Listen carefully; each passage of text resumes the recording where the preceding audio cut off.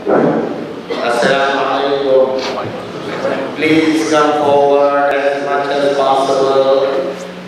Please fill in the first rows first. Please come forward and make room for the brothers who will be coming. Please come forward. Thank you.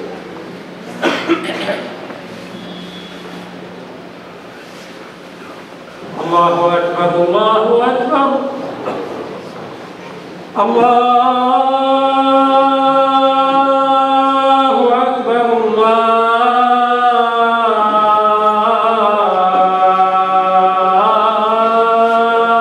Akbar. Ashhadu an la ilaha illallah.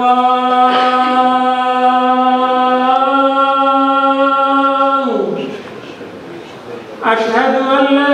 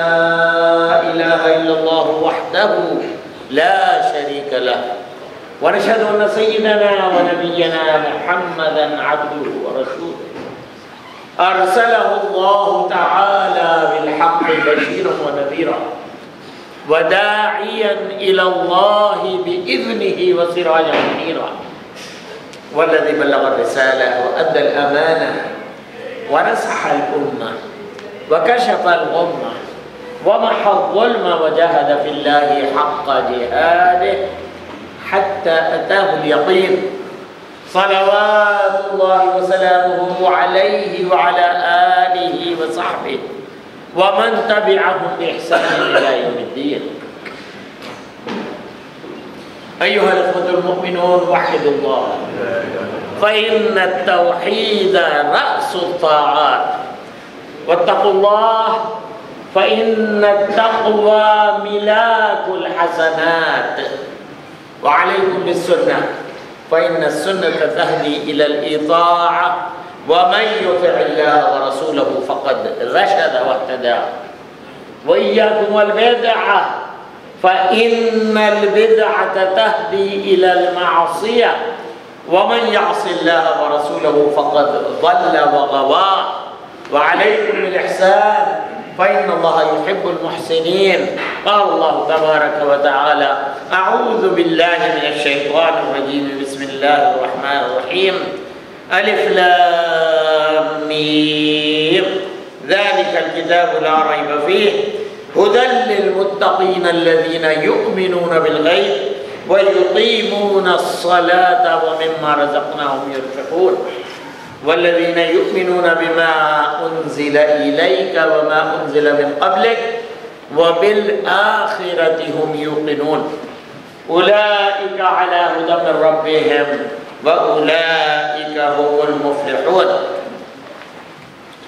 عن عبد الله بن عمر رضي الله عنهما قال: كنا عند رسول الله صلى الله عليه وسلم فقال: أخبروني عن شجرة تشبه أو كالرجل المسلم لا يتحات ورقها صيفا ولا شتاء وتؤتي أكلها كل حين بإذن ربها. قال ابن عمر رضي الله عنهما: فوقع في نفسي أنها النخلة، ورأيت أبا بكر وعمر رضي الله عنهما لا يتكلمان، فكرهت أن أتكلم، فلما لم يقولوا شيئا قال رسول الله صلى الله عليه وسلم: هي النخلة. فلما قمنا قلت لعمر رضي الله عنه to his father قلت لعمر: يا أبتاه والله لقد وقع في نفسي أنها النخلة. قال: ما منعك أن تتكلم؟ قلت: لم أركم تتكلمون فكرهت أن أتكلم أو أقول شيئا. قال عمر: لأن تكون قلتها أحب إلي من كذا وكذا. رواه البخاري. Respected brothers and sisters in Islam, last time we started a new topic which was requested, and the topic was how to connect our behavior with our aqidah, iman or belief system. And we went through some detail in speaking about the most important part of a faith of a person or a practice of a person is aqidah and iman. If it is correct, then your whole function and your whole behavior is right. But if it is not correct, and that is where comes al-aqaid, the belief system which take you to the actions which are defined as shirk, and actions which are defined as al-mubtada'at, like we have repeatedly learned from Surah number 107, that the people who do not believe in the day of resurrection, they are given certain characteristics. And among those, that they repel the orphan, harshly treat the orphans, they do not feed the poor. Whenever they stand in the prayer, they do it for name and fame and for showing others. And as a result, in the verse number 4 of Surah number 107, Allah subhanahu wa ta'ala said, فَوَيْلُ لِلْمُصَلِّينَ. Because all these reasons, their prayer and their worshipping is not going to be beneficial for them. On the contrary, deepest down in the hellfire, there is a way they will be thrown into that. Why? Because they did not have the pure aqidah. They did not have the pure belief. They did not understand what is shirk. Allah subhanahu wa ta'ala says in Surah number 4, verse number 116, Inna Allah la yaghfiru an yushraka bihi wa yaghfiru ma duna dhalika liman yasha. Allah is not going to forgive. If you assign partners with Allah subhanahu wa ta'ala and you die without the repentance, you know, in Arabia it was a mushrik society, the society of pagans, but they turned into the believers when they received the message of Prophet Muhammad sallallahu alayhi wa sallam. So Allah will forgive your shirk if you change your behavior. And according to Quran, shirk is of two kinds. Ash-shirk al-jali, the obvious shirk, which is done by worshipping idols or worshipping anyone or anything other than Allah subhanahu wa ta'ala. And probably all of us prevent ourselves from that.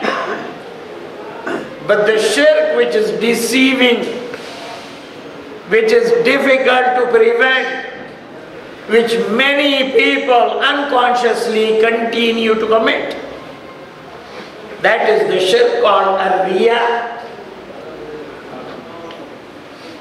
فَوَيْلٌ لِلْمُصَلِّينَ الَّذِينَ هُمْ عَنْ صَلَاتِهِمْ سَاهُونَ الَّذِينَ هُمْ يُرَاءُونَ. They are the people who are told woe to the worshippers, who are heedless in their prayer, and they are the one who are performing the prayer to show to others, not for the sake of Allah subhanahu wa ta'ala. And the reflection of it is on their behavior. See, in addition to what I have already said, last verse, وَيَمْنَعُونَ الْمَاعُونَ. If you don't do things for the sake of good pleasure of Allah subhanahu wa ta'ala, it results into making you stingy, greedy, impacted by material aspects of life. That is why the last verse says that even the neighborly needs, neighborly needs, petty things, small kindnesses, people do all the time. Even those they withhold. Why? Because they are not running their life according to the basic principle of aqidah, that if your aqidah is correct, you will be working for the good pleasure of Allah subhanahu wa ta'ala. And we recited the words from Surah Ibrahim. Excuse me. Last time, where Allah subhanahu wa ta'ala is bringing to our mind a parable, for a true and correct faith and aqidah. Asking, Alam tara, did you not see? Kayfa daraba Allah masalan, how Allah subhanahu wa ta'ala brings an example of kalimah tayyibah. What is kalimah tayyibah? It is the article of faith. When anyone decides to believe in Allah, you declare your faith. And that declaration is a very honest commitment to Allah subhanahu wa ta'ala, saying that no one, La ilaha illallah, that is the nafi, the negation of every single deity of any kind, whether it is in the shape of the idols or in the shape of the name and fame and status or position or wealth or anything. When you say to everything La, and you say the deity is no one other than Allah subhanahu wa ta'ala, La ilaha illallah. That is the kind of negation which is required in our day-to-day life and which is required from us to refresh our mind. Because many a time we drag ourselves into certain material aspects of life and we forget our commitment to Allah subhanahu wa ta'ala. And the example of that kalima in the glorious words of Allah subhanahu wa ta'ala, like we call kalima tayyiba, same word Allah used, shajara tayyiba, ka shajaratun tayyiba. It is that pure, it is that goodly word. If you take the example, it is a kind of tree which is well grounded. You know, a tree cannot be, broken or will not fall with the strongest wind if it is well grounded. Asluha thabit, in the words of Allah subhanahu wa ta'ala, it is well grounded. And the branch of it is in the heaven. So the connection begins here in our heart when we put the seed of Iman, and that tree is the actions and al-a'mal al-salihah, the good deeds which we perform. So our connection with the source of our ruh, that is the entity in our body which makes us alive. Ruh is min amri Rabbi, it is the order of Allah subhanahu wa ta'ala. And the more spirituality is inculcated in your mind and in your heart and performed through your limbs of the body, your connection or the connection of earth with the sama, with the sky becomes strong. Connection of a believer becomes stronger and stronger at every step of the way with Allah subhanahu wa ta'ala. That was the reason when in Egypt, when I used to study in Al-Azhar University, one of the students wrote a thesis for the PhD on one hadith of Prophet Muhammad sallallahu alayhi wa sallam. That is known as Hadithul Wali. In that hadith, Prophet Muhammad sallallahu alayhi wa sallam, it is Hadith Qudsi, says that when we become that, Allah subhanahu wa ta'ala says, I become his hand with which he holds. I become his feet with which he walks. I become the limbs of the body. Allah subhanahu wa ta'ala says, I become those. Why? Because you have brought the limbs of your body in line with the commandments of Allah subhanahu wa ta'ala. So this seed which is in your heart, the ground, the well-grounded, the asl, the root of it in our heart, and the branches of it go in the sky, meaning they continue to elevate you in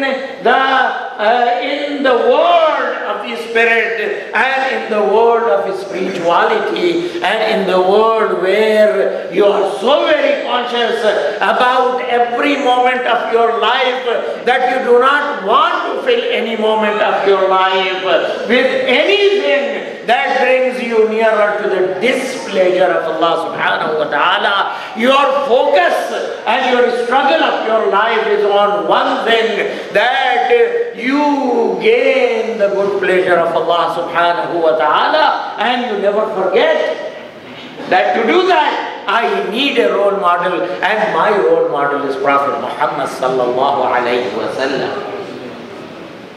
If it happens like that, تُؤْتِي أُكُلَهَا كُلَّ حِينٍ بِإِذْنِ رَبِّهَا, then you become the reflection. You become the misdaq, as they say in Arabic language, the true reflection of the purpose of your life. The purpose of our life is to be most kind, helpful, beneficial and productive member in the human society.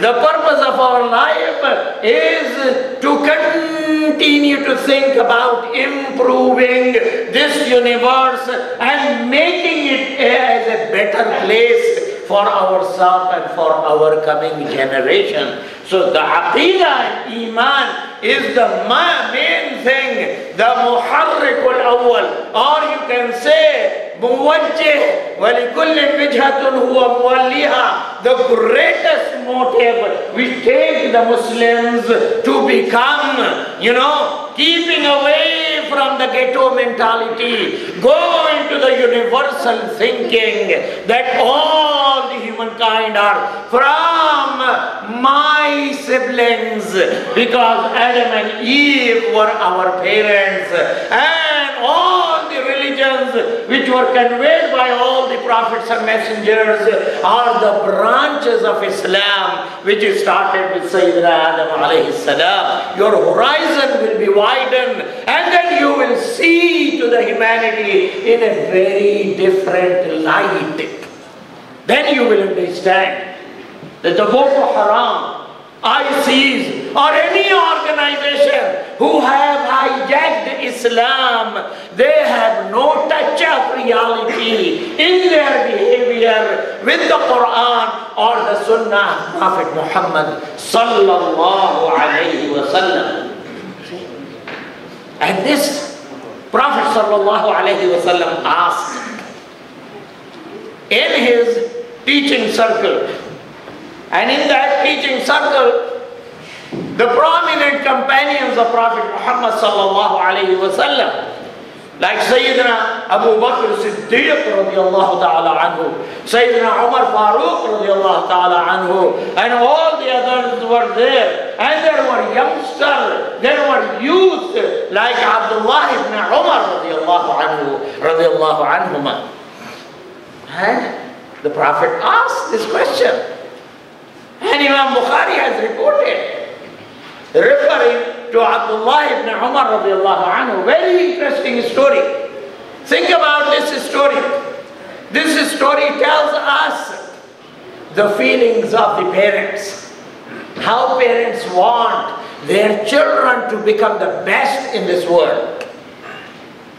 And the feeling of the children who are raised in proper way, how they follow the etiquettes, how they do not want to humiliate their elders in a gathering.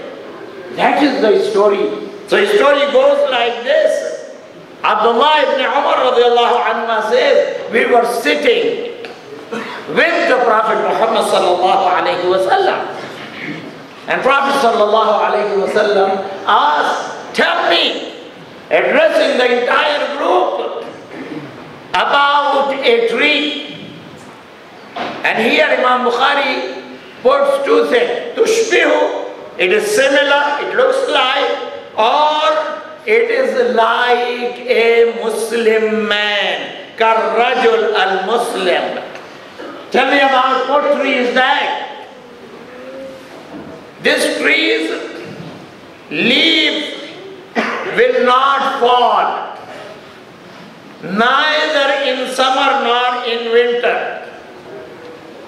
But the fruit of this tree is always given. It's a fruit tree which gives its fruit kullahim, always, by the command of Allah subhanahu wa ta'ala. Now this young man says that it came to my mind that that tree is the date palm tree. And nobody was speaking. He particularly mentioned, like our youth may say, Uncle Abu Bakr Siddiqi radiallahu anhu, and my respected father, Umar Farooq radiallahu anhu, they're not speaking, they're not saying anything. And all these prominent companions of Prophet sallallahu alaihi wasallam are sitting, nobody is speaking. So how can I? That is the etiquette of the youth. So he did not say, so he said, فَكَرِهْتُ أَنْ أَتَكَلَّمْ.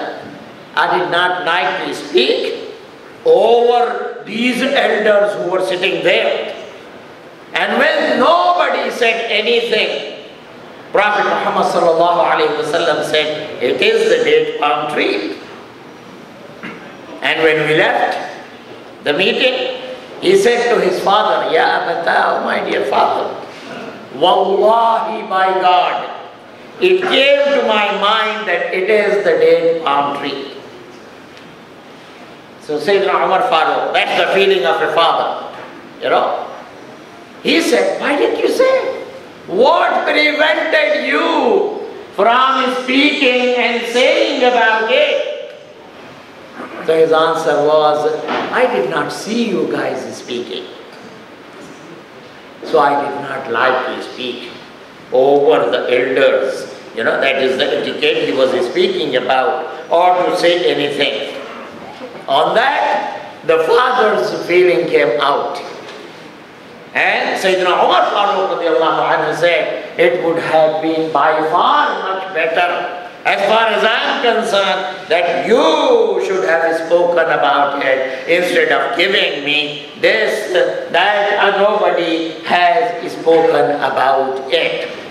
So brothers and sisters in Islam, all this are the reflections in various aspects of our day-to-day life, of our faith and our iman and our aqidah.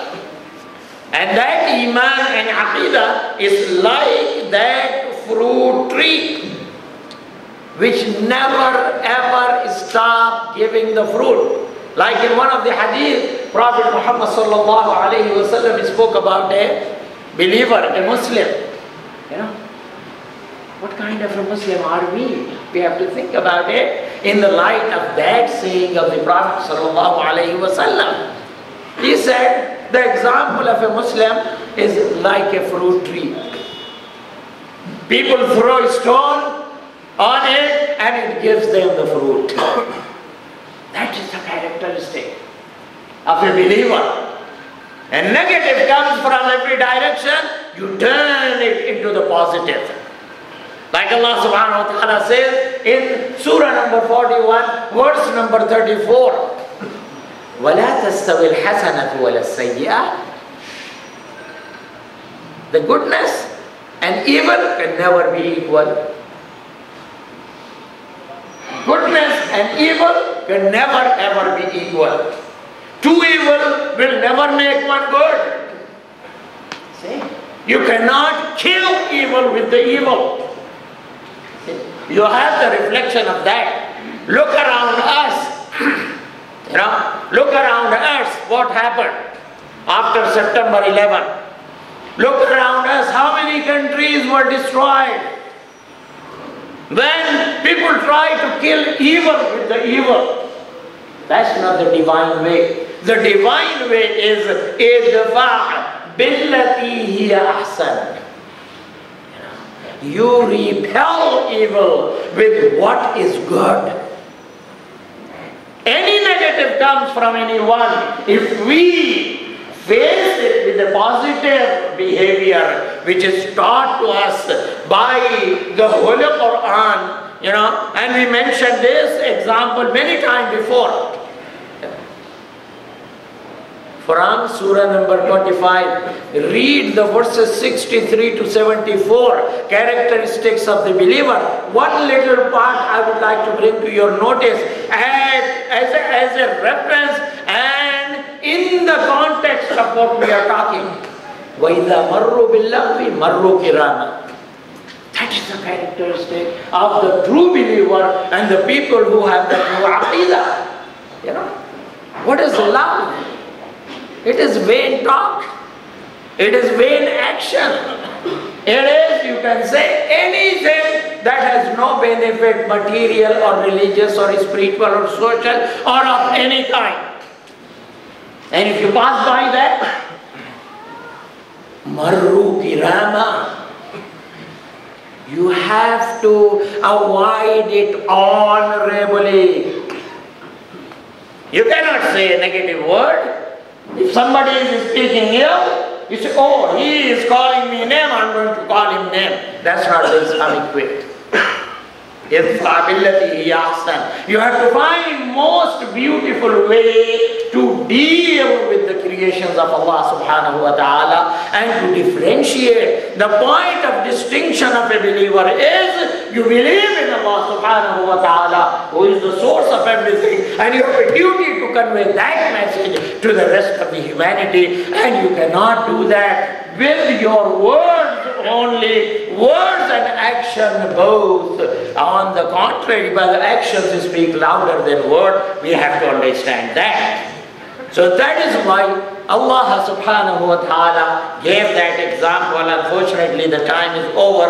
We will continue to learn these aspects from the Quran and Sunnah of the Prophet sallallahu alayhi wa sallam. But I have one request to you, that whenever we learn these concepts, billahi alaykum, for the sake of Allah subhanahu wa ta'ala, make an intention that you will translate them into your behavior.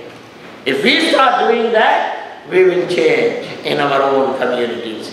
There is a request for dua of shifa and recovery for brother Talat Abbasi, who suffered with a heart attack last week and he is very weak. So please, brothers, pray for him. May Allah subhanahu wa ta'ala grant him speedy recovery from his sickness, and may Allah subhanahu wa ta'ala, we have another request now. Hafiz Salman from Pakistan, he is in ICU. May Allah subhanahu wa ta'ala grant him speedy recovery too, and may Allah grant speedy recovery to all the brothers and sisters who are suffering with any kind of disease, and to us from our internal and external diseases, and may Allah guide us to translate our faith and our aqidah in our behavior. أقول قولي هذا وأستغفر الله لي ولكم ولسائر المسلمين فاستغفروه إنه هو الغفور الرحيم.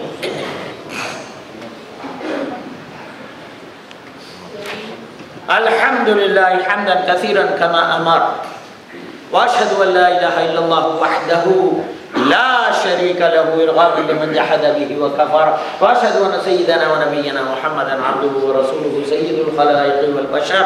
قال الله تبارك وتعالى إن الله وملائكته يصلون على النبي يا أيها الذين آمنوا صلوا عليه وسلموا تسليما.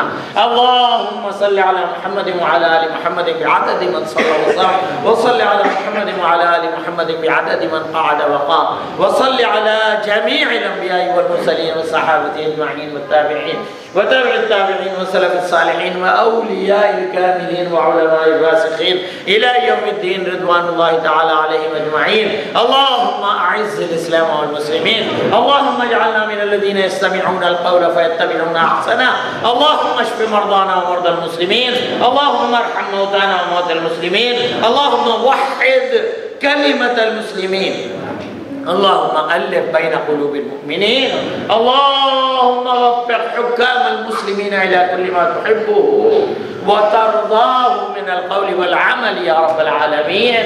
اللهم اغفر لجميع المؤمنين والمؤمنات والمسلمين والمسلمات الأحياء منهم والأموات إنك سميع قريب مجيب الدعوات برحمتك يا أرحم الراحمين. عباد الله رحمكم الله، إن الله يأمر بالعدل والإحسان وإيتاء ذي القربى وينهى عن الفحشاء والمنكر والبغي يعظكم لعلكم تذكرون.